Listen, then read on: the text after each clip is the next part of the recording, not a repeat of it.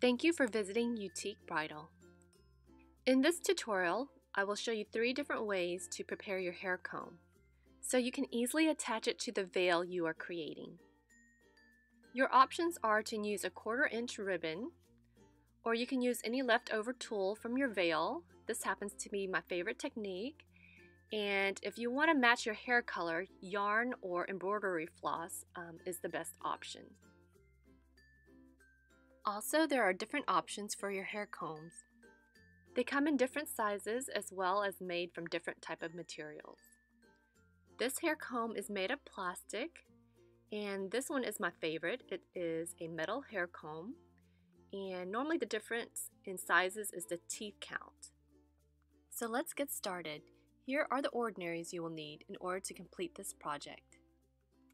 If you need more time, feel free to press pause and review the list. The first option is the 1/4 inch ribbon.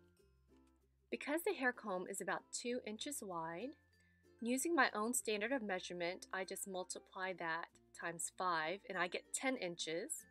And so I'm just going to cut it at 10 inches. Next, place it halfway on the comb. Then wrap it around the end of the hair comb and then just bring it in between the teeth of the hair comb. And then slide it over and then bring it in between the teeth of the next one. And then you're just going to continue this process until you get to the very end. When you get to the end of the hair comb, just wrap it around the end and then go back between the teeth of the hair comb. And then just do this several times. Then flip the hair comb over. Then trim the ribbon and fold it under. And then if you need, just place a pin to hold it in place. And now all you have to do is secure stitch it, and you are complete.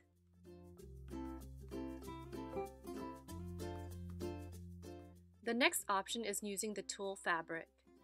Using the tulle left over from creating your veil, you will be cutting a strip of tulle about 1 inch wide and about 18 inches in length. Again, I'm using my own standard of measurement.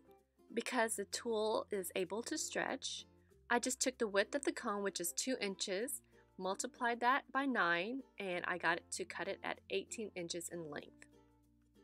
Similar to the ribbon technique, I'm going to lay it halfway on the comb and then start wrapping the end of the hair comb about 3 to 4 times. And then I'm going to bring it in between the teeth and then start wrapping about 3 to 4 times in between until I get to the other end of the hair comb.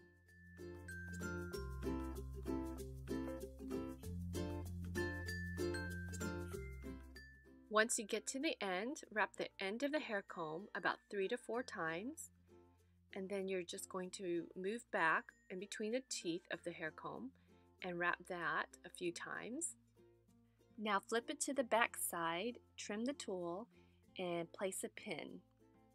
Secure stitch, trim the tulle, and you are complete with the tulle technique. The last option is the embroidery floss.